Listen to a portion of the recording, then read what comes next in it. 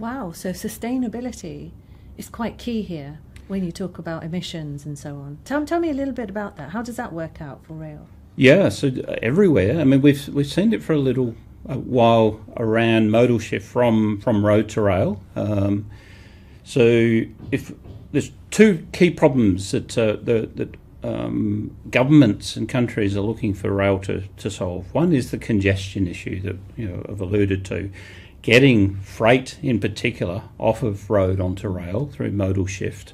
And you see that specifically if you drive around Europe on the motorways, etc. There's at least one dedicated lane of traffic is just semi-trailers nose to tail for as far as you can see. So, but we're seeing congestion now, as I said, in aviation.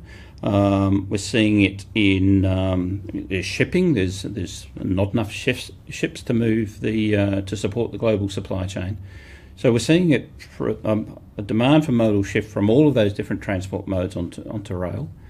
And the other key problem that we're looking to solve is the one of the CO2 emissions, and most recently with the Glasgow Accord, everybody signing up to net zero by 2050. So we're able to kill two birds with one stone if we again take the example of modal shift from road to rail. An intermodal freight train of about 1.5, 1.8 kilometres long is the equivalent of taking 200 B-double semi-trailers off the road. Okay.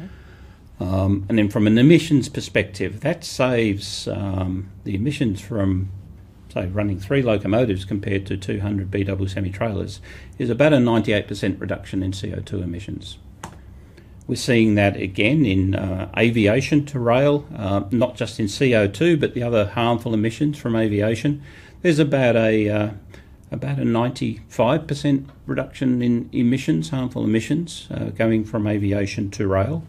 And in shipping as well, again, not necessarily CO2 emissions, but other harmful emissions, we're seeing about a reduction of about 84% in those emissions as we go from road to rail.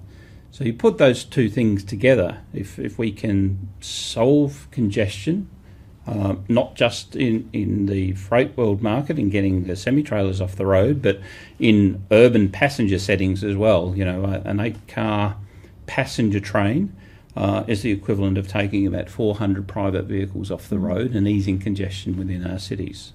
So we can ease congestion and we can do the majority of the heavy lifting in reducing CO2 emissions, the transport-related CO2 emissions, through the single initiative of rediscovering the value of rail and investing in those new rail services.